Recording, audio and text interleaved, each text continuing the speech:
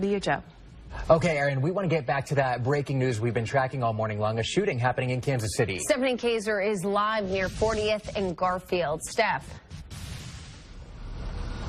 Good morning. Well, police have confirmed that one man is dead. They do have a person of interest in custody. And police have told us that they do expect to be here on the scene for quite some time. You can see still very active scene. And we're told over here at that white truck is really where they're focusing their interest right there. You can actually see police going over there before when it was a little darker. They have their flashlights out, searching the area around that truck, and they have been over there taking pictures.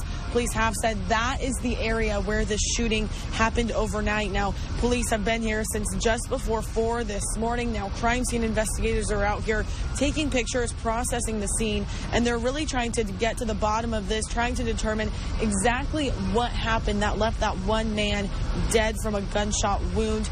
Again, there is a person of interest in custody right now, but police say if you have any information, you are in this area right around 4 in the morning, they do urge you to give them a call. Again, we'll be out here and continue to give you updates from police just as soon as we have them, but for now, we're live in East Kansas City. Stephanie Kaiser, KCTV 5 News.